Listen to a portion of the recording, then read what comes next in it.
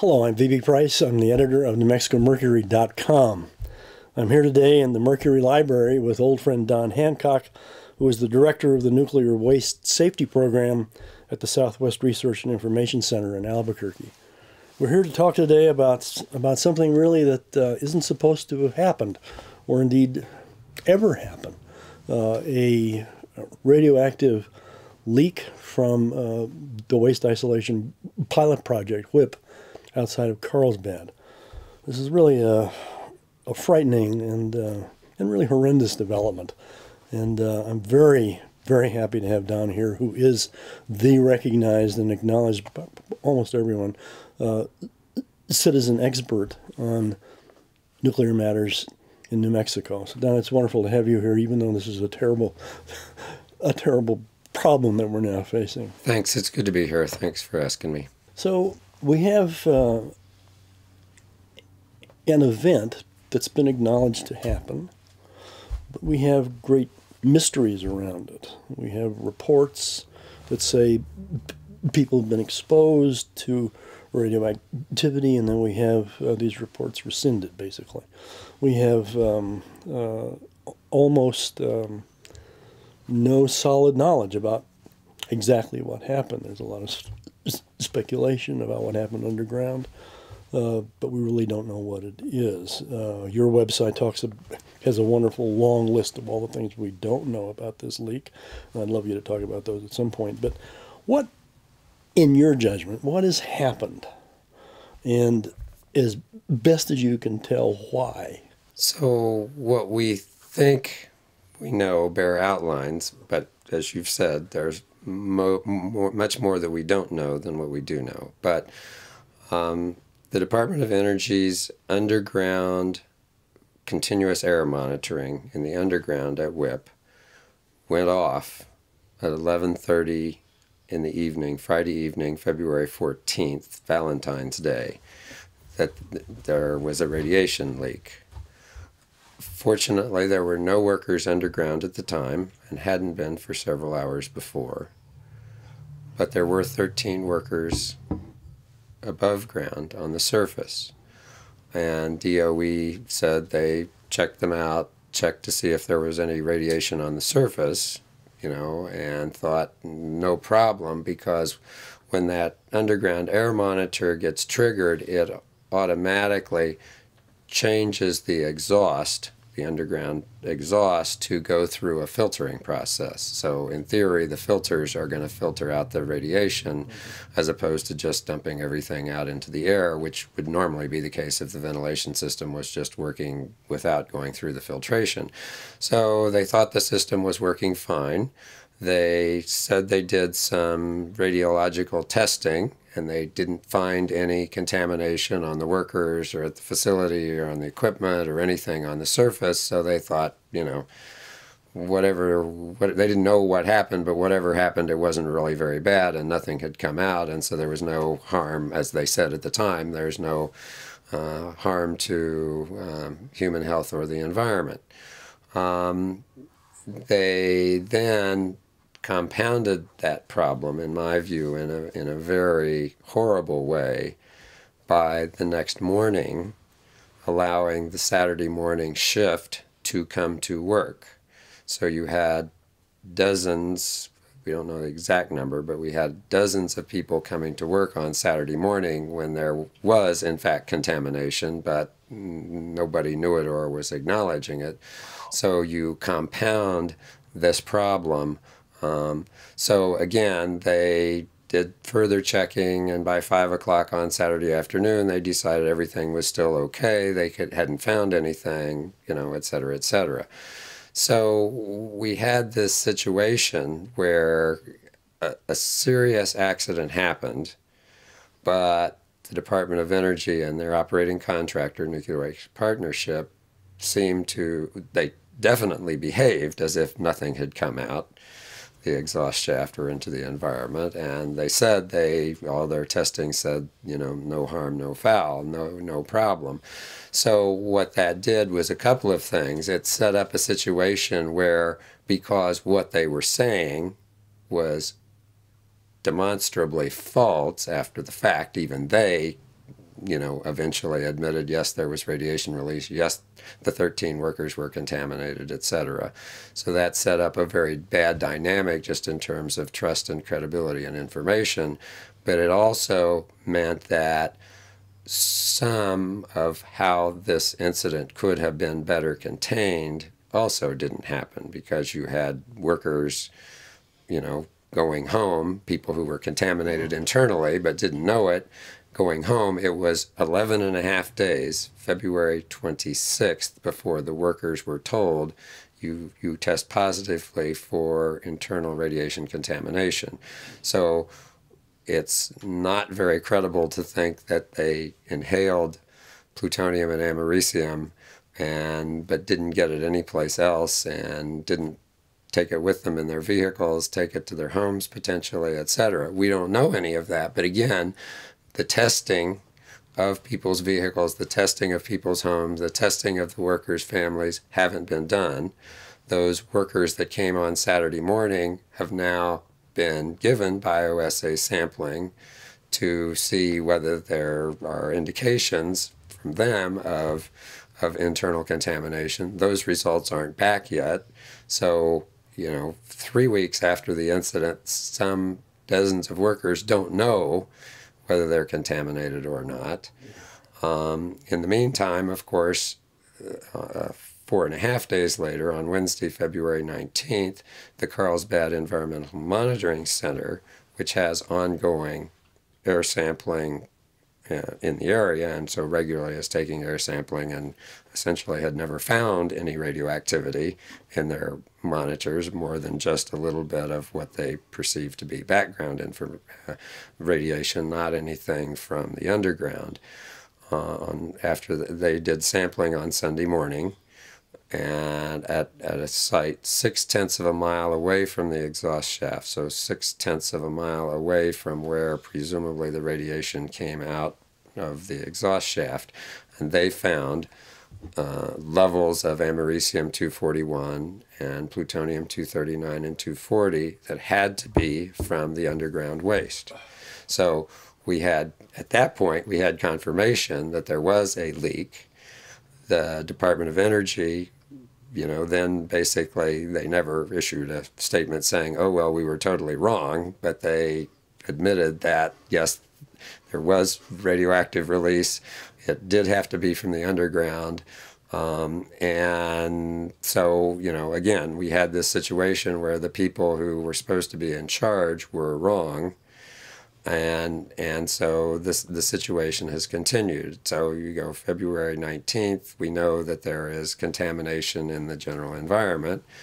Then a week later, on February 26th, comes the information that the 13 workers on the site have internal contamination.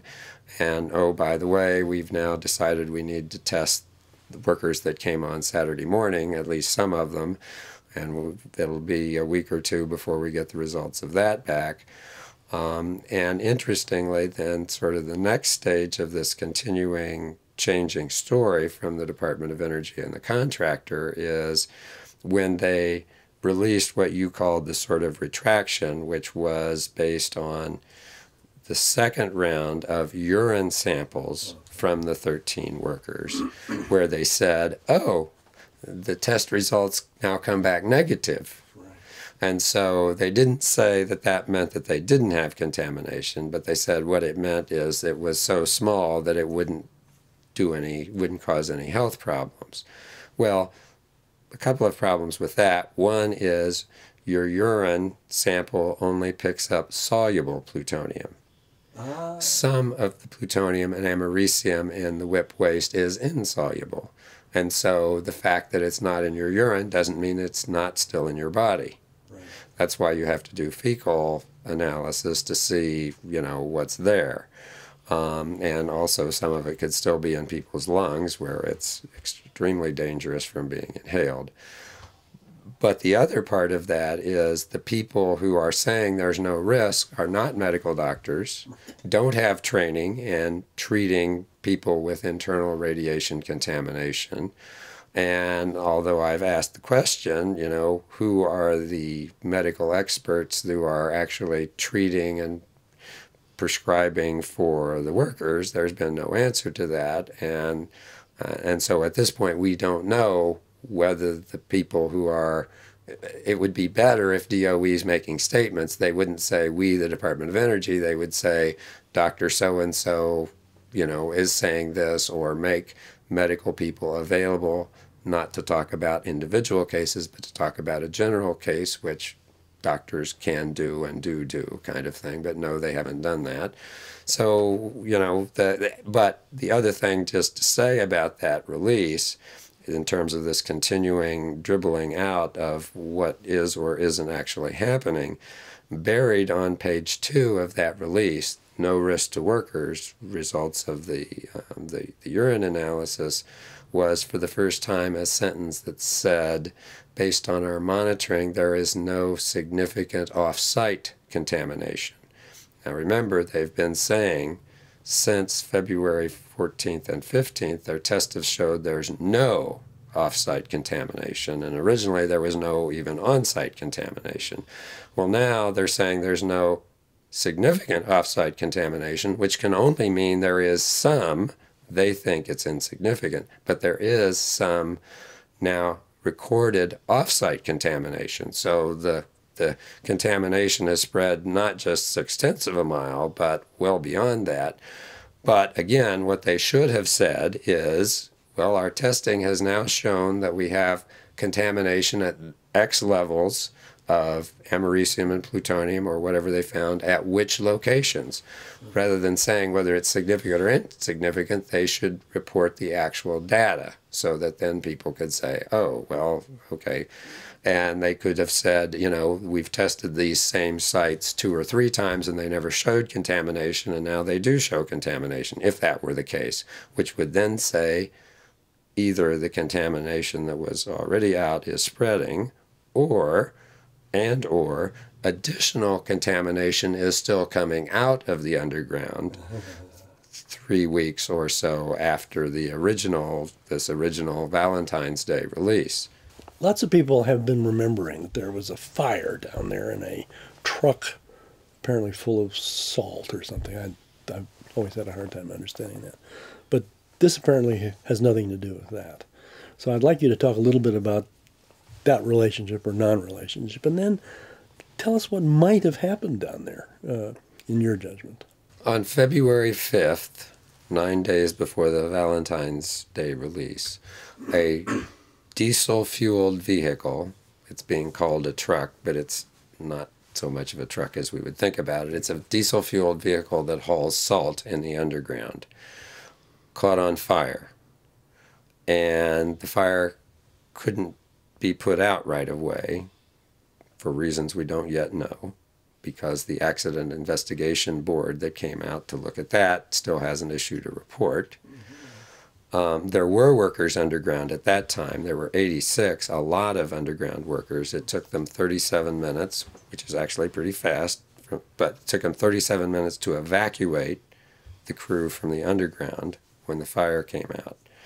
So, but the fire was put out, and it was confirmed later in the day when they sent the rescue folks down, the mine rescue people who are trained to deal with, underground fires and situations. When they sent those down, they made sure the fire was out, put foam on it, etc.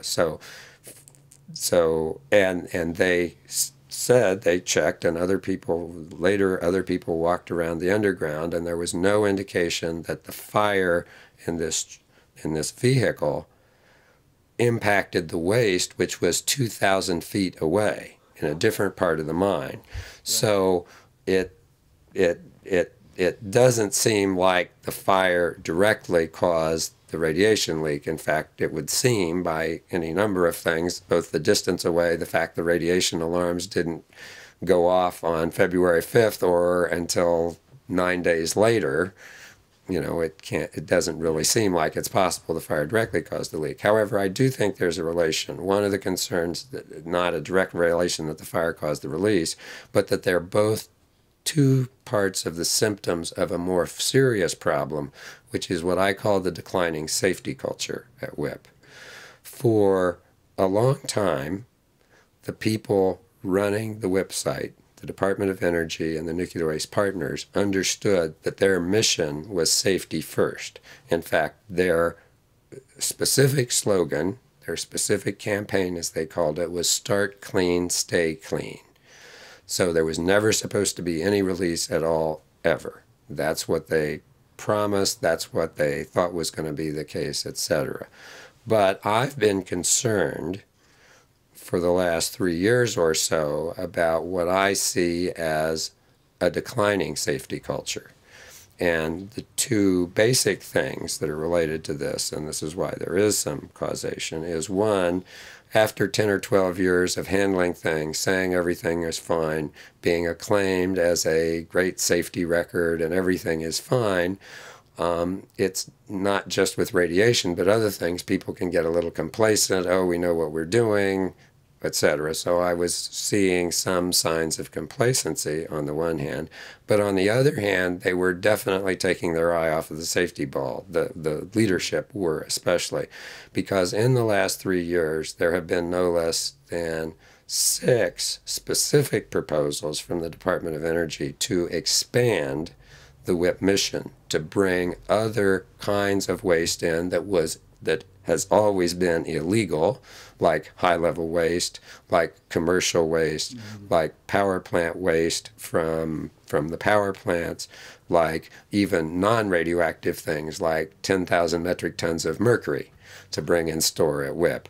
So, and in addition, they were actually doing, so they were spending time, effort, and money on these environmental impact statements, these multi-million-dollar proposals to expand WIPP, but at the same time they were actually spending money in the underground at WIPP doing mining, using these vehicles hauling salt around, not to do mining to get ready to put waste in the ground, but to do mining to create little rooms in which they want to put in heaters to heat up the salt for the purpose of demonstrating that more than 30 years of scientific consensus that hot waste in salt is a non-starter.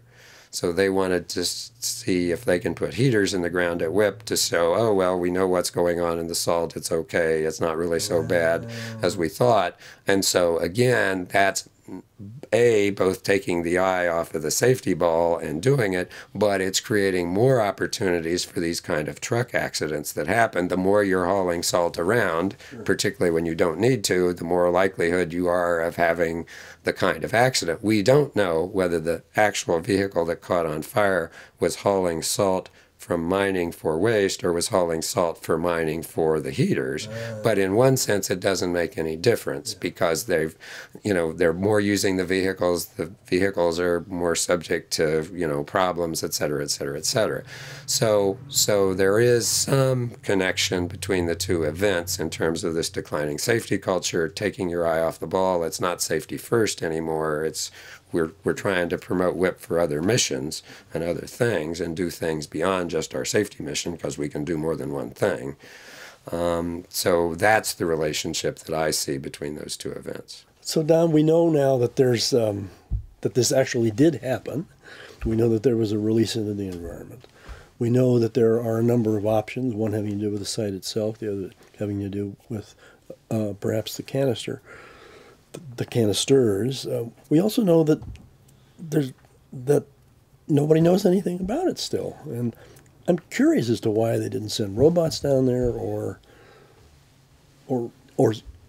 have done some kind of surveillance. But I guess more than that, I really would like you to sort of explain what the possible options are as to how this happened. So it's important to emphasize that we don't know, I don't know, nobody knows yet what happened.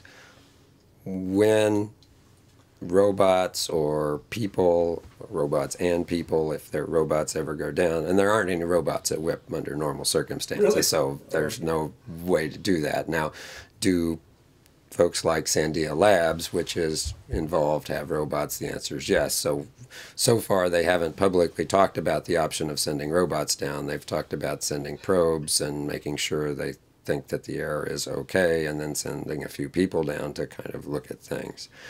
But we don't know what happened, and they are, and I'm okay with the idea of they're taking their time to try to figure out what they need to do to train the people who are ultimately going to go underground, so that, you know, they're hopefully prepared for any one of a wide variety of options of what they might see and what they might find or not find. And I also want to say it's likely that they'll be able to pretty well figure out what happened, but it's also possible that they may not, just to set a little context for that. WIPP has been operating for almost 15 years. There are about 170,000 containers of waste in the underground, more than 90,000 cubic meters.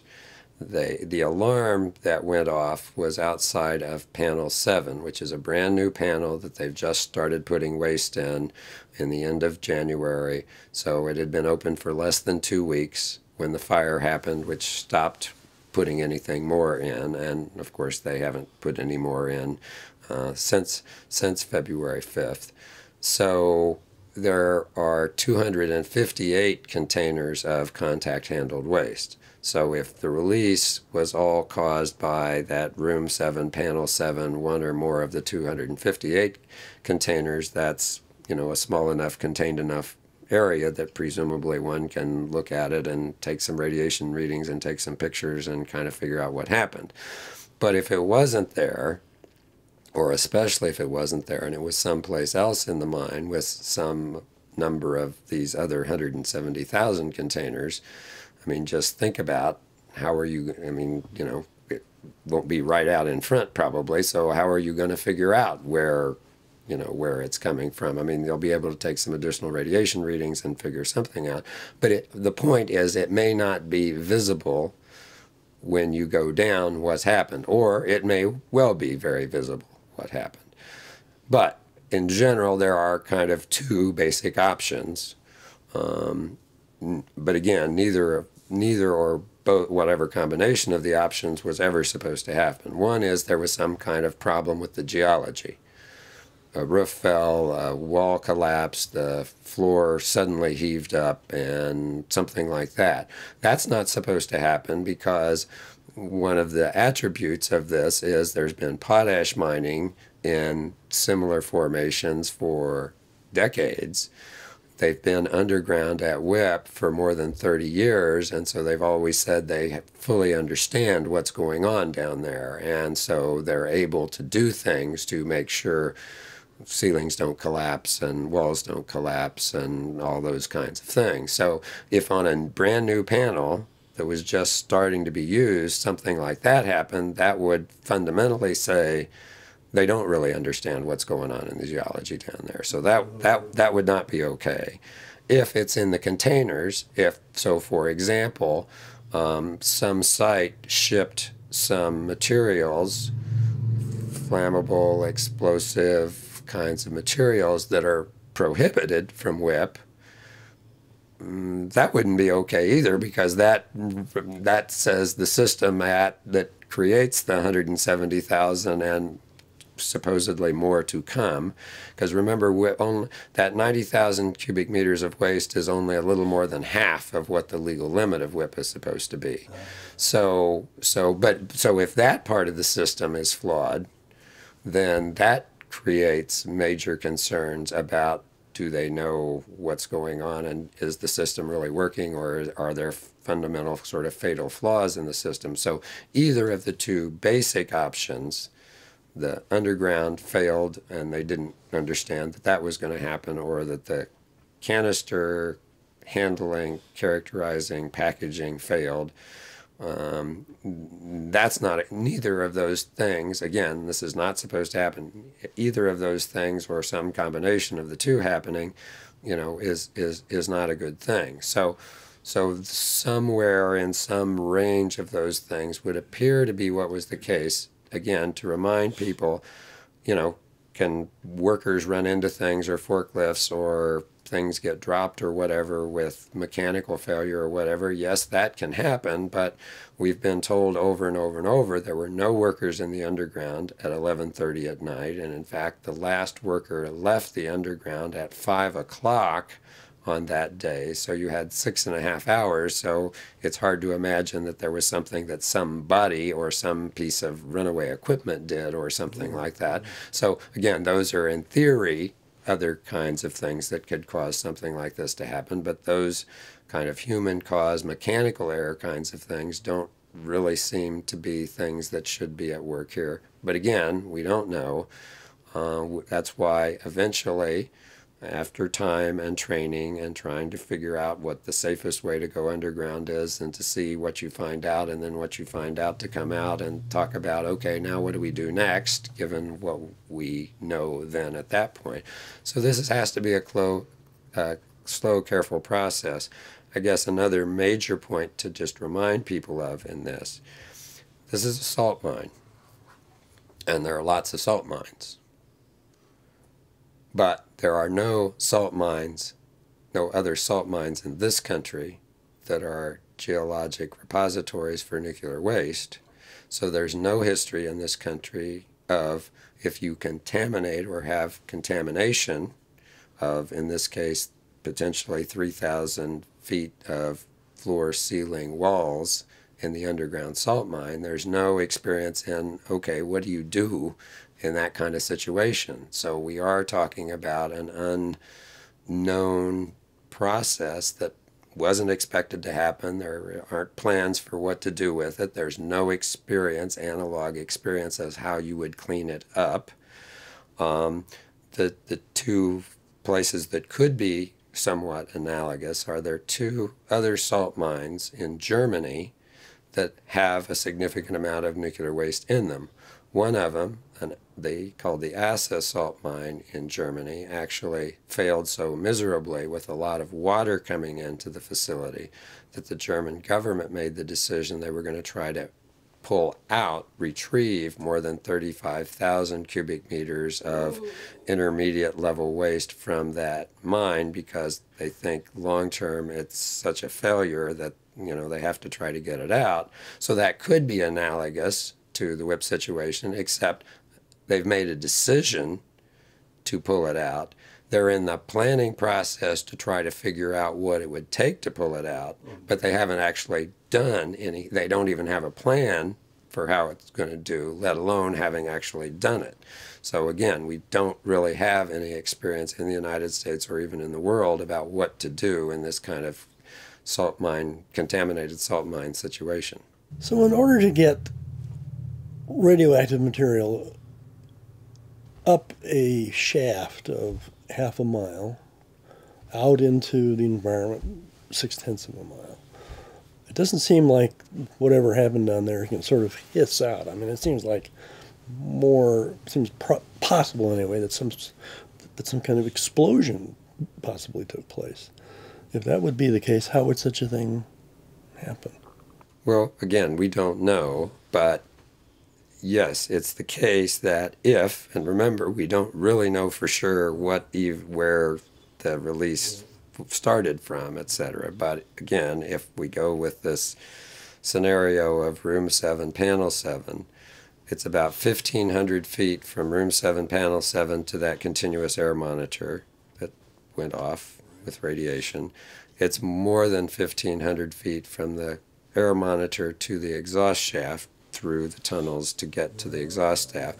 So you're 3,000 feet or more of the underground that it's moved in the underground. Now, the ventilation system, which was running, obviously can carry, it's blowing wind through to ventilate the system, so that can carry some materials, but then, and the ventilation system can carry wind up the 2,150 feet of the exhaust shaft, but then it gets to the top of the exhaust shaft and it goes at least 0.6 of a mile more to get to the air monitoring station that detected it. But again, as we've said, there are apparently testing that hasn't been released yet, but it looks like the contamination has gone farther than that. So in any case, yes, it appears that a lot of times the Department of Energy talks about the waste coming to WIPP as contaminated gloves and booties. Well, gloves and booties is not what was, flying around. So something had to, in some way or another, have enough energy and force to cause the radionuclides to move more than 1.5 miles from apparently where they started to get to the air monitor or beyond. So again, that raises the question that something happened in the underground more than just, you know, a drum tipping over, falling 4 feet, and, you know, opening up a little bit. I mean, that scenario clearly doesn't seem to be credible. But we, as I say, we don't know what happened. There are not supposed to, explosive are prohibited at WIPP. Even explosive gases are supposed to be prohibited at WIPP. One of the things that was done because to try to avoid any kind of buildup is because of the materials in a lot of the waste coming to WIPP, you can have hydrogen gas being generated. So each of the containers has a filter in it, and a vent and a filter, so that the radionuclides are supposed to be kept inside the drum, but hydrogen gas, volatile organic compounds can be vented out, so you don't have a situation where there could be a buildup to cause any kind of an explosion. So again, if something happened like that you have exploding drums or some kind of explosion, that is something that in theory could not happen at WIPP. So again, we're in these situations where what happened could not happen, was not supposed to happen. We were supposed to start clean and stay clean. The facility was supposed to not leak, according to the Department of Energy and Nuclear Waste Partners, was not supposed to leak at all for 10,000 years. But less than 15 years after it opened, it's had this release, which we don't know how much was released. We don't know why it was released, but we do know that it happened. I mean, there's no controversy at this point that there was a release, but we don't know those whys, those hows, those how much, those where is all the contamination, how much is the contamination going to continue to move around. We do know from the data that there continue to be levels of radioactivity in the underground and being detected in the coming up the exhaust shaft through the filters, etc. The data are very low numbers, but again, higher numbers than what historically had ever been before February 14th. So at some level, that the numbers are a lot lower than they were, you know, when apparently the big leak happened. But there is still radiation in the underground. There's still the ventilation system is still working, so there still is some amounts of contamination that presumably are still coming out. So the idea that it was a one-time leak that stopped isn't really true based on the data. That doesn't mean we're having a series of continuing explosions or something like that, but there's still, the radiation hasn't gone away, which again is one of the reasons that they are appropriately being careful about sending anything into the underground, because they are definitely going to encounter some amount of radiation when they get underground, and which gets us to one of the big future questions: how do you clean up 3,000 feet or more of contaminated salt? And if you don't do that, doesn't that mean that any worker in the underground from now till as long as WIPP is open is going to be exposed? And what do you do about that? So this becomes a very difficult situation. So it's not only an unplanned, unexpected, not supposed to happen release, but now what do we do about it? How do we, you know, decontaminate? How do we fix the problem? There's really no plan to do that. It's going to take a while to figure that out, and to hopefully through some kind of public process, in addition to just DOE and its contractors deciding for themselves what they think should be done.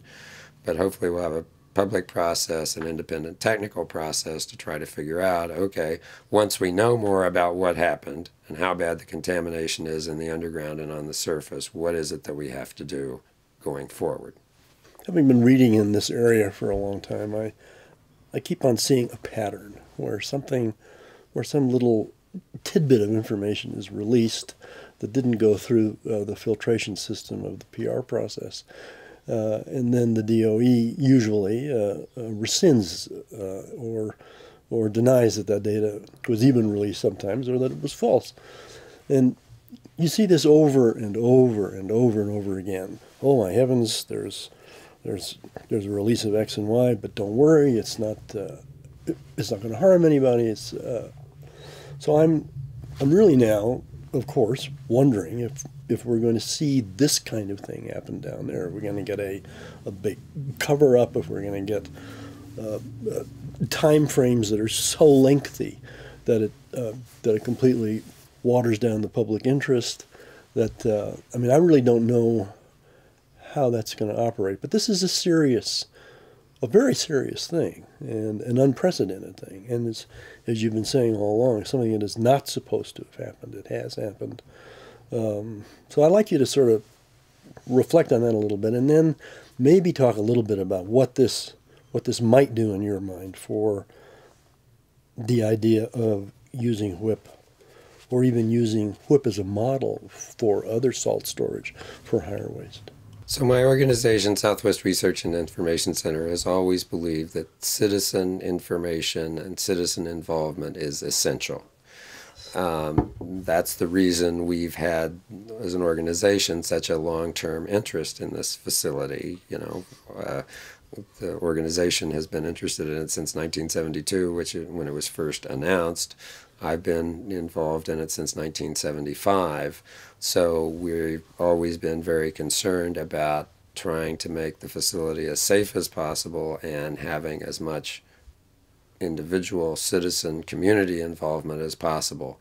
That's especially important now when we have this situation where something bad has happened. And yes, there's always this tendency to say, well, yeah, something bad happened. Both the site manager for the Department of Energy and the president of the contractor, Nuclear Waste Partnerships, have said more than once this is a very serious thing. So they're not denying that something very serious happened. But they also want to downplay the health effects. They want to give medical advice even though they're not doctors. They want to not alarm people. They don't want to have panic. I don't want to have panic either. But that's why we need information. And so it's not helpful to make conclusory statements but not put out your data that you have, whether you like what the data is or not. And if you think there's some uncertainty in the data, that's fine. That's normal science to have some error bars and those kinds of things. So just say, here are the uncertainties that we have in terms of what we're doing. But it's going to be important. As I say, there are lots of unprecedented things here about trying to figure out what happened and figuring out what to do about it to keep it from happening again, to how do you decontaminate both the surface and the underground, and decide then, can you do all of those things in a way that it makes any sense to keep the facility open to bring more waste in, etc. And if you don't keep the facility open to bring more waste, what happens to the waste that's still around the country at various places, including Los Alamos in New Mexico?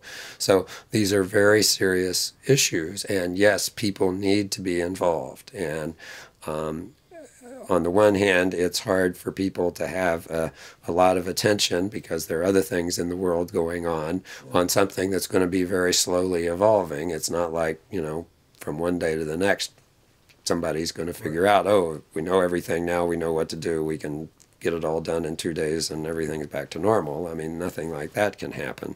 So it's going to be difficult in that regard. In terms of the broader issue of what this means, this is, as I mentioned, this is the third time that a significant amount of nuclear waste has been put in a deep geologic repository in salt. One in Germany has failed massively, and the government's decided they need to try to pull everything out.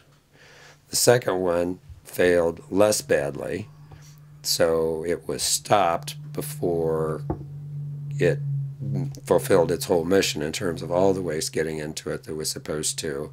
And so they're now trying to figure out, rather than trying to take all that waste out, they're trying to figure out how to kind of close it up in such a way that, you know, it's not a great situation, but, you know, it can be good enough.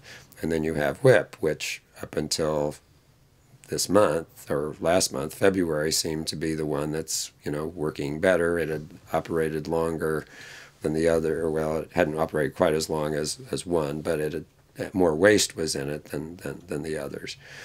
But if these three operating geologic repositories that we've had in the world, each of them have failed for different reasons, then that long-term scientific consensus about geologic disposal being okay, again, you're putting these wastes deep underground because they are dangerous for a long time, and the safest way to handle them is deep underground. You know, you have to, you know, look at that, or at least, in my view, which is a view I've had for a while, to at least come to the conclusion that while geologic repositories may be the right way long term, we don't know enough, and we should learn enough from what's happened so far to say we're not ready to have geologic repositories and more geologic repositories in salt. And in terms of hotter waste, that there's generally been a consensus not to put it in salt anyway. But, you know, okay, so where are these other places?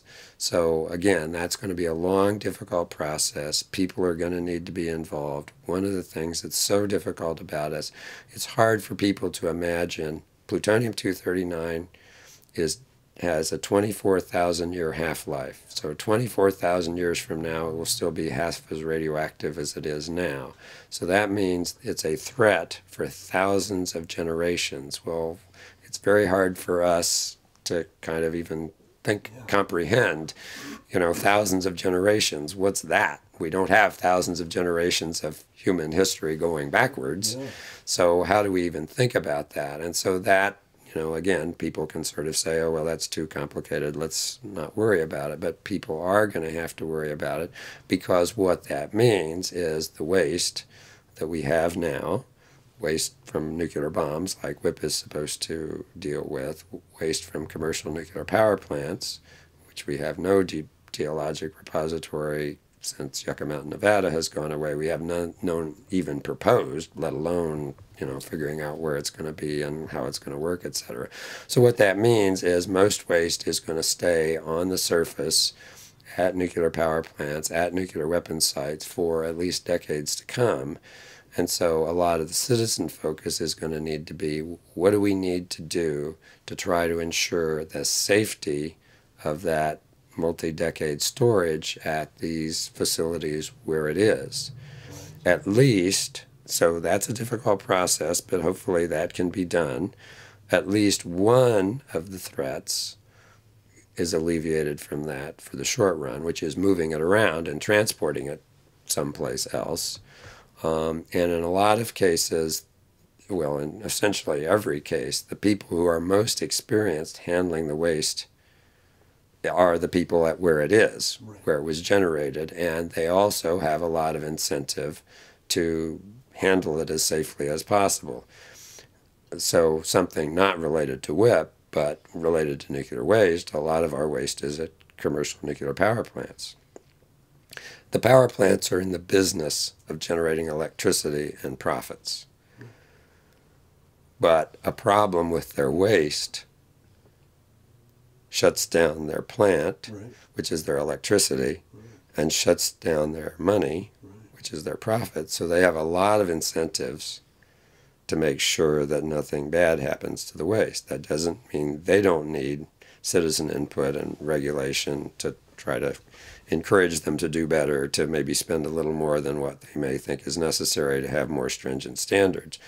But it makes, to me, it makes a lot of sense to say, okay, that's what we need to be focusing on, rather than trying to see what place we can have that'll, you know, what place we can decide is good enough to put it in the ground because it's going to be safe there for thousands of generations. Because so far we've had 3 attempts, and none of them, 2 of them in Germany and 1 of them in the United States, and none of them has worked. So if there's no way, at least ready way, that we can find to politically acceptable, geologically stable place to put all this waste.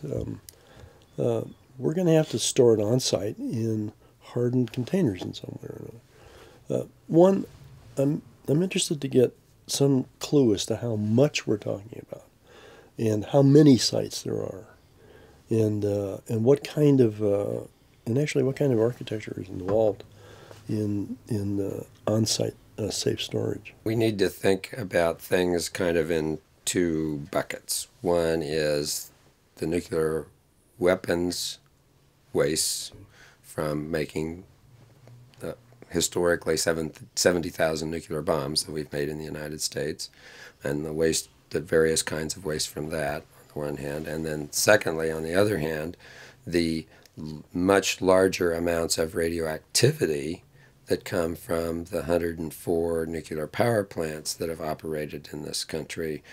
Well, it's more than 104 that have operated, but it's about 100 that are operating now, but waste from about 115, 120 nuclear power plants. So going, excuse me, going first to the weapons side, we're continuing, crazy as it might seem, and people don't necessarily think about this, we're continuing to make new bombs in this country. So we're continuing to generate much smaller volumes than we did historically, but we're still generating at Los Alamos, most especially, we're generating more waste every month, you know, every year. So that problem is getting a little bit bigger over time. And so again, yes, but the biggest radioactivity on the weapons side is high-level waste that is stored primarily in tanks. This is basically liquid waste, and that's a problem with the high-level waste. It's liquid waste, mostly in tanks at Hanford, Washington, and Savannah River site in South Carolina, and lesser amounts, but some amounts at the third site, which is the Idaho National Laboratory. So those places are all large facilities. We clearly have to get the liquids into a solid form so they are not leaking into the ground as they are, especially at Hanford. And so they get into more stable form so they can stay more safely at those sites for long term. In terms of the nuclear power plants, as I said, that's a lot more radioactivity, and it's growing a lot faster. There are about 2,000 tons more spent fuel created every year by those approximately 100 operating nuclear power plants. So we have a serious problem. We have about 70,000 metric tons of spent fuel, virtually all of which is at the power plants, and they're making about 2,000 metric tons more every year. So that problem is very difficult already and continues on an annual basis to get worse, because as long as we're generating electricity from nuclear power, we're creating more spent fuel, and so there's more at the sites. There's more need for these kind of hardened on-site facilities because, again, liquids, whether they're high-level waste in tanks from military waste or spent fuel in pools at power plants, that's not a long-term stable situation. So we have to get it into a more dry, monitored form so that that kind of thing can happen. So again, the point of that is that's kind of where we need to have our focus on how to make that as safe as possible, as opposed to, say, WIPP or Yucca Mountain or some other crazy places where you can take it to dispose of it and not worry about it anymore. I guess the other thing I would say, there are some people who say there's an alternative to what I just laid out. And the alternative is what's called consolidated storage. Take the fuel from 115 or so power plant sites and put it into a few sites. Well, my view is that makes no sense from several angles. One is then you're transporting it. So you're creating a new hazard by transporting a lot of spent fuel, which we historically have not transported in this country. So that's not something that we're designed to do, and in most cases because they're so heavy, physically heavy, much heavier than the shipments coming to WIPP, for example. So most of those shipments would probably have to move by trains. If you've been on the train tracks in this country and you talk to the railroads even, they would say, we are not ready, capable, we don't have, I mean, talk about accidents waiting to happen. Put spent fuel on the railroads and have accidents. I mean, you know, that's one reason not to do consolidated storage. But the other reason is that it doesn't buy you anything. As long as the plants are operating, they're creating more waste. They need to, as we talked about before, they have a lot of incentive to make sure that there isn't any bad thing happen. So we can harden it and have as safe a storage at each site as we could if we had multiple sites. And the other crazy thing that some people say is the other reason to do consolidated storage is so that you could reprocess the spent fuel to make more radioactive materials, which in theory you would put back into power plants, etc. Well, the reason we have the liquid waste in the tanks at Hanford and Savannah River is because that came from reprocessing. That's the biggest part of our problem. The one commercial site in the United States that tried to do reprocessing is West Valley, New York, which again totally failed on both environmental and cost standpoints. Reprocessing, the French do a lot of reprocessing. A few other countries have tried to do it. Nobody's ever successfully done it from either a financial or a environmental standpoint. So that makes no sense either. So the consolidated storage idea should go away as well.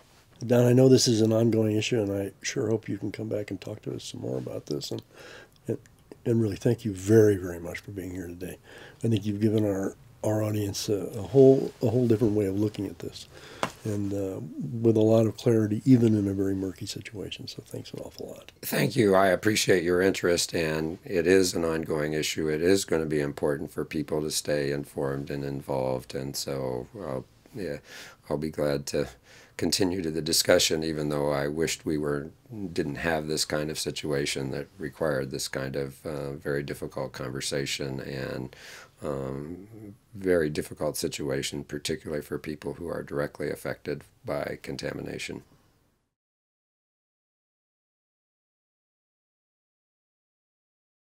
Oh yeah, go on, click the subscribe button. We need to get subscribed and get this unity stronger and beat YouTube at their own game. Okay, that's what this is about. Like I say, go to the remix button, hit the remix button. That way you'll have this video and keep up with this. Otherwise, you know, YouTube's just going to control us, guys, and it's really bad.